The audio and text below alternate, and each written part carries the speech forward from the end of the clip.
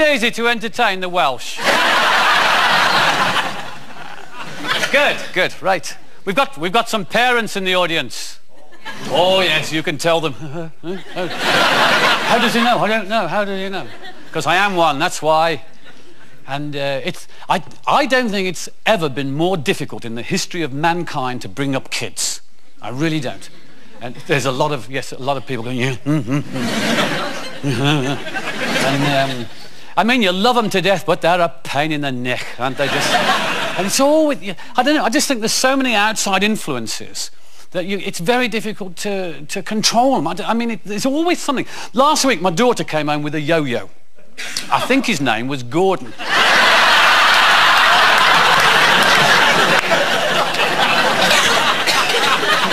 6'3" troglodyte, you know, forehead that kept the rain off his feet, you know. He was covered in greasy leathers and sump oil, and I wouldn't mind, but he used the bus. I've sat on sofas with a higher IQ than this guy, you know? But it's always something with kids, and you're never quite prepared, are you? And like, my son's passed his test, okay? And now he wants a car, which is fair enough. But he wants something that he wants, you know? I mean, and he wants the business. Hey, you know? Racy, cool, yeah. 0 to 60 in 3 seconds. You know? Sorted, bad, respect. I want to buy him a second-hand milk float. When you pay the insurance premium, the whole of Eagle Star doesn't go on holiday to Barbados. And of course, kids, if they can't get what they want, they know how to manipulate you. I mean, I don't know, they learn it on the internet or something, I don't know. And because he can't have the car he wants, I get, well, if I can't have the car I want, I'm saving up all my money and I'm going to buy a motorbike. You can buy a motorbike! The one word that instills fear into every parent's eye. A motorbike, please don't buy a motorbike! Visions of the Shangri-Las singing Leader of the Pack at the memorial service.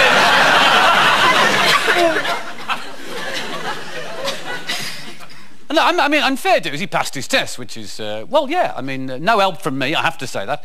And because there's a written part of the test. Did you know that now? Yes, he wanted me to help him with it. Fat lot of use I was, wasn't it? What do 2 solid white lines in the middle of the road mean? A challenge.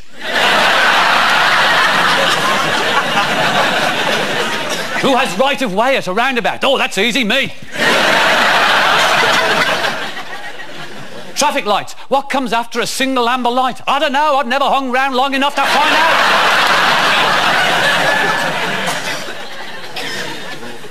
Always something with kids. This time last year, we had a French exchange student over.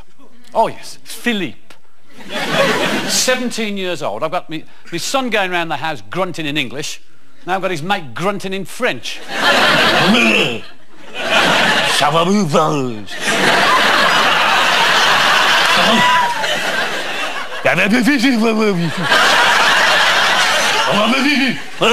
Chien, feu.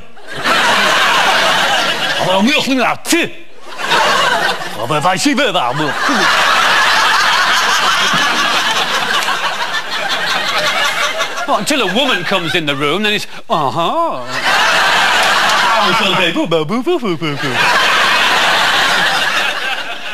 Ah, Mrs. Carrott, you look so beautiful tonight. Your eyes are so sparkly. Oh, thank you, Philippe.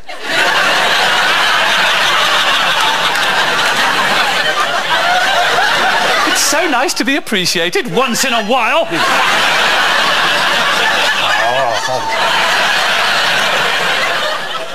Oh, I stayed out of his way. I spent the week in the garden. That's how bad it was, you know. Oh, he found me eventually, you know. Smoking them galwars, they smell like Gandhi's flip-flops. Ah, Mr. Vegetable.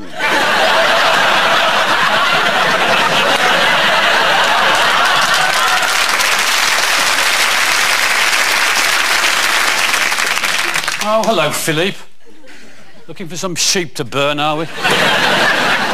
Is this your shed, Mr. Vegetable? Yes. What you keep in your shed, Mr. Vegetable? Dead French exchange student. Not my favourite people, I have to say that. And, he wore his jumper like Frenchmen do, you know. Just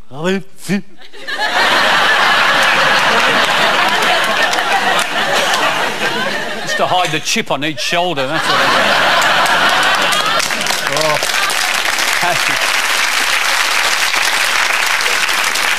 Oh, I'd love to get my own back for them World Cup tickets, I'll tell you. Did you try and get one?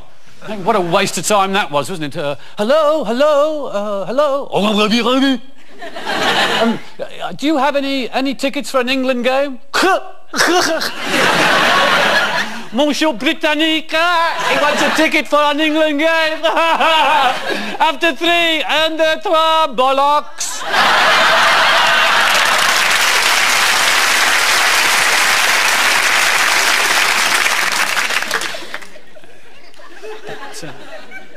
Always something with kids. I always said I would be different from my parents. I would not bring my children up like my parents brought up me. I would be liberal with a capital L. Oh, yeah. They would know right from wrong instinctively because of the way I brought them up. I wouldn't have to shout at them. I wouldn't have to chastise them. No. No. There's a pig. It's a nonsense. I do exactly what my parents did, you know, except the parameters change, that's all, you know. I'm saying to my daughter, oi, if you're not in by 5 a.m, there will be trouble. My mum used to say to me, don't go out without your cap, don't go out without your cap. I'm saying to my daughter, don't go out without your cap.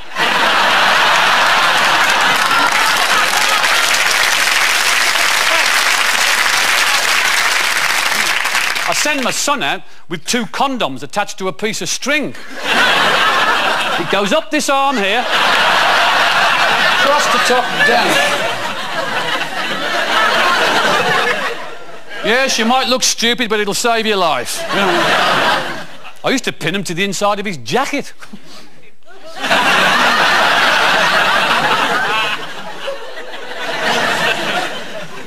But I don't know, and then when kids get to about 13, something happens to the brain, it flips over or something. I mean, and they I don't know, they become from human beings into something else, isn't it? Well, they don't speak English for a start, do they?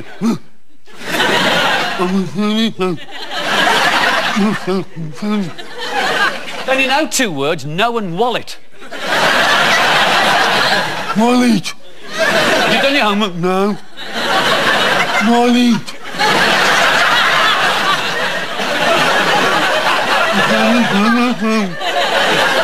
Speak English! I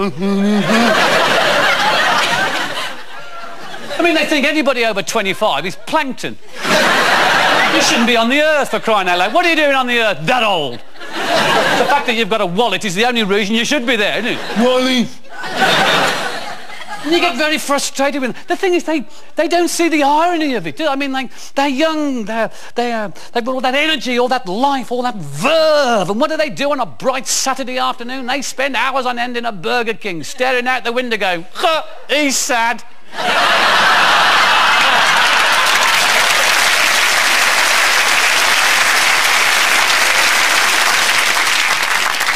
When you try and communicate, you know, hi, how you doing? Anything decent in the chart? Listen, I'm a human being, I've got a brain! Talk to me, for crying out loud, what's the matter with you? Oh, you think you know it all, don't you? You're 13 and you're worldly wise. I tell you what, you know sod all. I can do things you can't. What?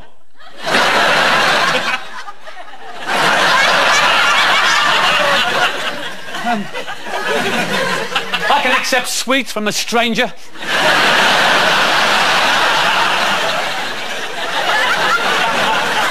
I can put my trainers on without going down to the garage to blow them up.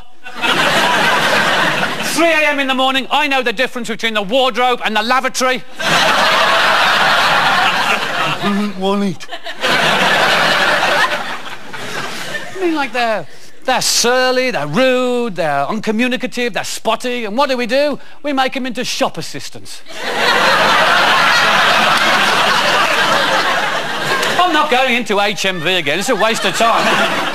Ask for anything pre-take that and they look at you as if you've just dropped out of a dog's bottom. You give them a credit card, they put it in the till and give you change. And then you get home, and then you've got teenagers and you've got grandparents. And they both hate you. Their quest in life is to make your life miserable. Anything to make your life miserable. You turn the telly up to 17 million decibels. Neither of them have got a job. They're both on drugs.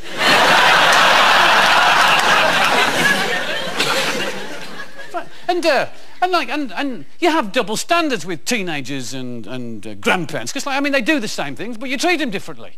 And, well, you do. You know, Grandma comes home and she's had her hair dyed blue. You go, lovely. You look 20 years younger. Your daughter comes home with green hair. Get down the hairdressers and wash that shit out of your hair. Can I have me body pierced, Dad? No. Grandad's had his body pierced. That was World War II. Your kid slides down the banister, you give him a right rollicking. Next day you're paying out £1,500 for a machine so Grandma can slide up the banister. You can't win.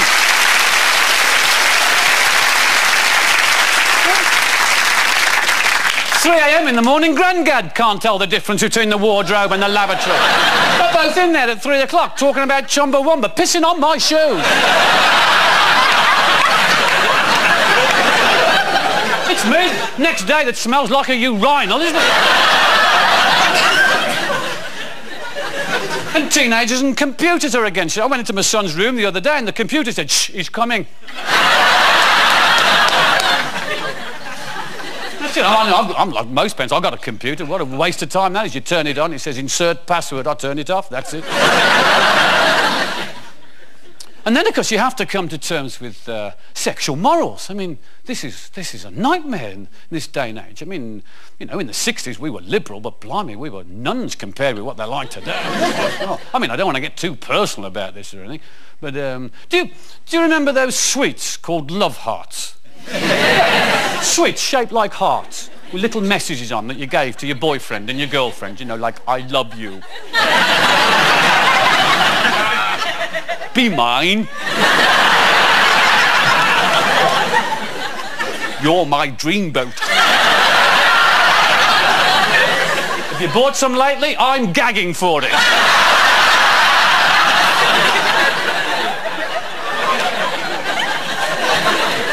Tongue my box.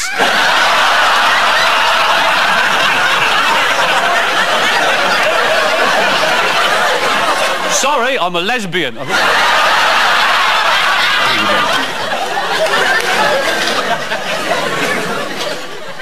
That's something else you have to put up with, isn't it? Girl power, you see. I mean, women are so aggressive these days. And, well, they are. Like, I've got a great aunt, an old great aunt. She's 87. And I said to her, Auntie, are women more aggressive than what they used to be? She said, oh, bog off, you bald-headed twit. My daughter's into the Spice Girls, you know, and she's got the pictures all over the bedroom and everything. And this genuine headline from the Sunday Sport, which she's very proud of, and it says, "The Spice Girls made my son walk." And I thought, just one letter out.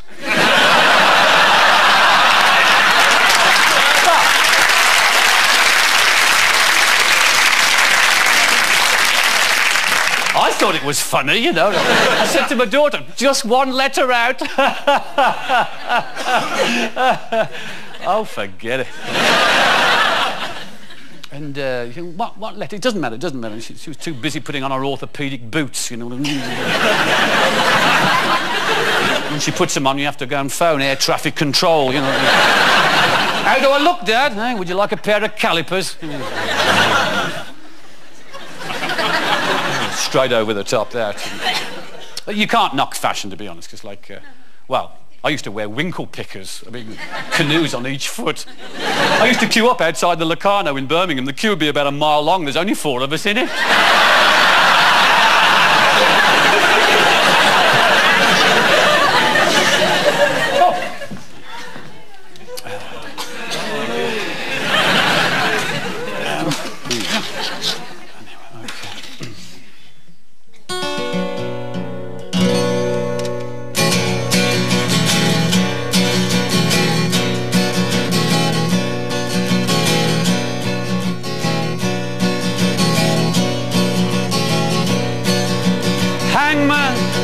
slacken your noose.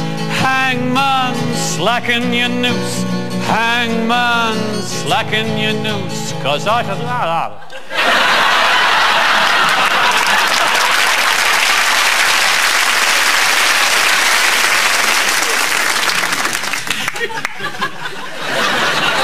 You're sick, aren't you?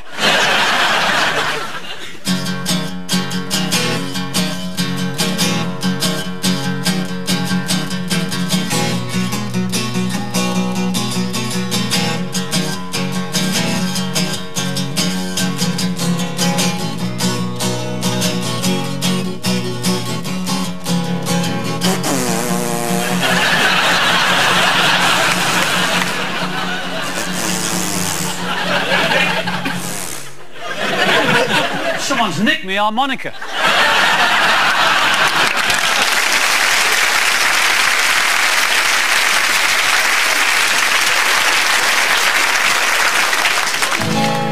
I just called to say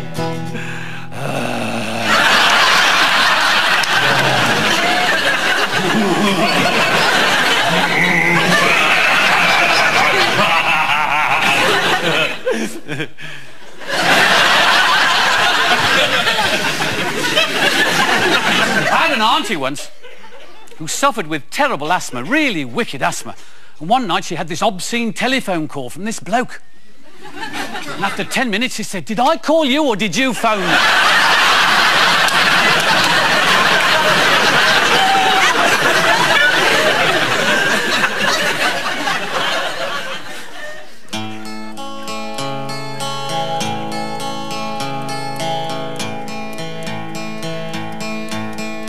How can I tell you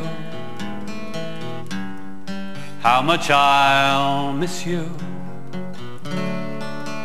if you won't go away?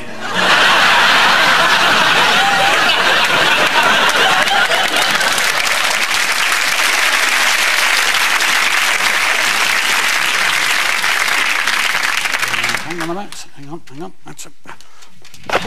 Don't go away. Hang on. It's all right, it's all right. From a distance.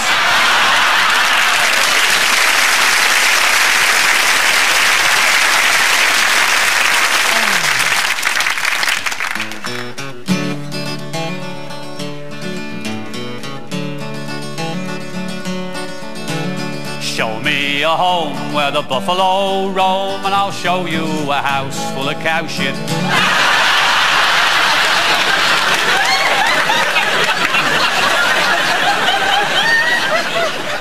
Found the level, have we? Unforgettable.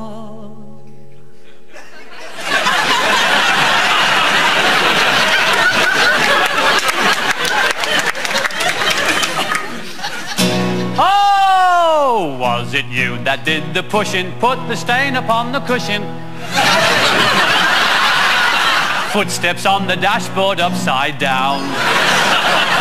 Or was it you, you sly woodpecker, got into my girl Rebecca? If it was, you'd better leave this town. Yes, was I that did the pushing, put the stain upon the cushion, footsteps on your dashboard upside down. But ever since I've had your daughter, I've had trouble passing water. So I guess we're even all around.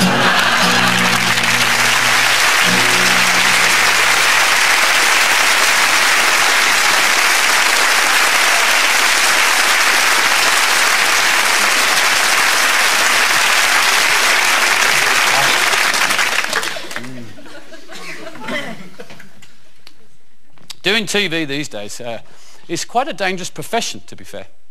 It used to be fairly easy, but now, I don't know, people are more aggressive, not just women. Everyone's more aggressive and they're more intent on making their point, and by being vociferous you can change things, you know. And I mean, I used to be able to do most things, but now you have to be very careful. Anything to do with, you know, Christians or the Pope, I mean, you're in real trouble. It used to be easy, I mean, because they were Christians and nobody bothered. Turn the other cheek. Now it's all these born-again Christians going, "Oi, oi, Carrott, what's this? What's this about the Pope, eh, eh? Why don't you do jokes about the Muslims, eh?" Because they'd kill me.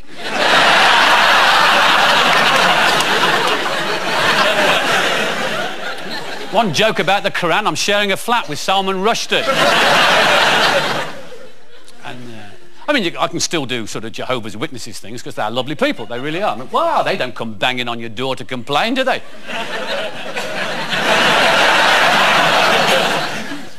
And, I don't know, just things that you never think of. I was talking about the Samaritans, and I said, why don't they get sponsored? You know, Nike would be great. Just do it.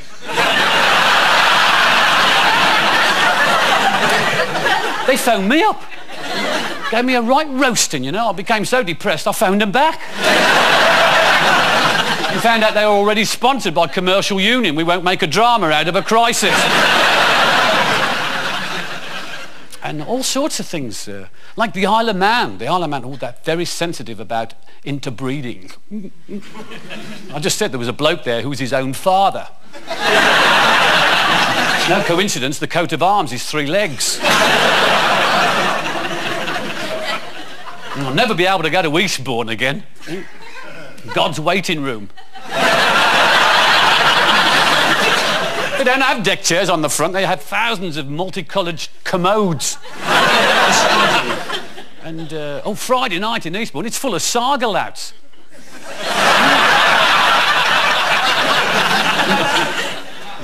There's a branch of Next in Eastbourne, it's a funeral parlour. Next on Carrott.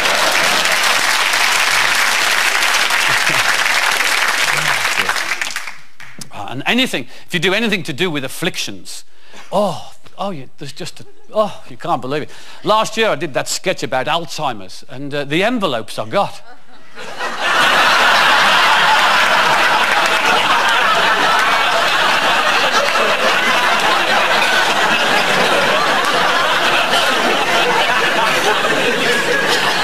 I had 2 notes for the milkman, and that was it. You know. And I'll never do anything about stutters again, because when they get hold of you, you're there for hours. And you get drenched as well. I did that thing about dyslexics, and the letters I got for that. Door Jasper Pargit. Love 6 zilliards along, you winker.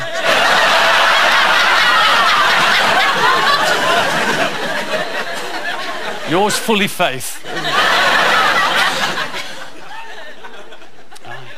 But my philosophy is just laugh at life, you know. If you've got afflictions, laugh at them. The more you can laugh at life, I think the easier it is to get through. That's me personally. I mean, laughter is the best medicine, right? Yes. Well, unless you're diabetic, and then insulin comes pretty high.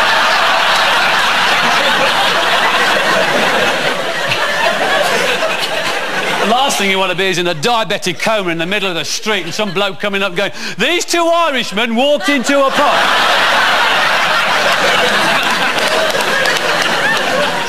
Any chance of any sugar? No. There's another joke. And, I've got loads of afflictions and stuff. I'm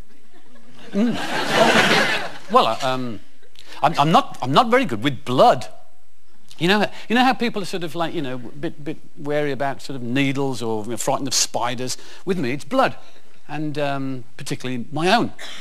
But no, if I see blood, I go all white and wobbly, and which is, generally speaking, if you see blood, people are in trouble, and I'm legging it down the road. You know, I'm a good mate to have me. No, it gets you into all sorts of trouble. I remember when my first child was being born. And I was in the maternity unit helping my missus out, you know. And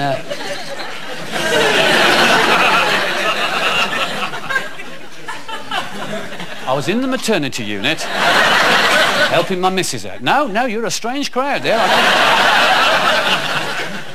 No, I was holding a hand and mopping her brow, you see, and doing the things that you do. And I was a bit concerned, because I know it gets a bit messy, you know. And I said to the midwife, I said, "Excuse me, I'm not very good with blood." She said, Bobby, you've got a problem. I said, "Yes, I know. What can I do?" She said, "Well, it's not a problem." She said, "We're well staffed, and if you feel uncomfortable, just leave, you know, and we'll call you when it's all over." So I said, "Oh, thank you very much." So got a bit wobbly, and I left. And I come back about an hour later, they gave me the baby, and I thought, oh, this is easy. Had a few more of these, not a problem. And a few years later, another kid was being born, and I was in the maternity unit helping my missus again. And good. And it got to the sort of the messy stage, and I said to the midwife, I said, excuse me, I always leave now. I said, why? I'm not very good with blood. Oh, that's a shame, because you're staying. I don't think that's a very good... You're staying. You're short-staffed. Do you understand? If your wife can go through the pain and misery of childbirth, the least you can do is stay and hold her hand.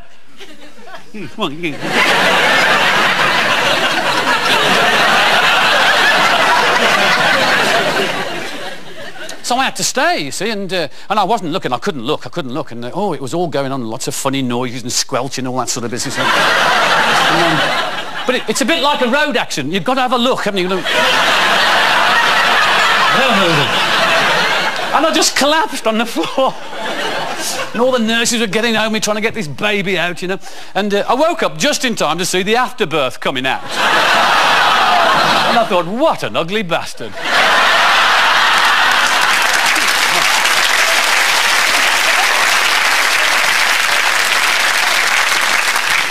And I heard the midwife say, he looks just like his dad.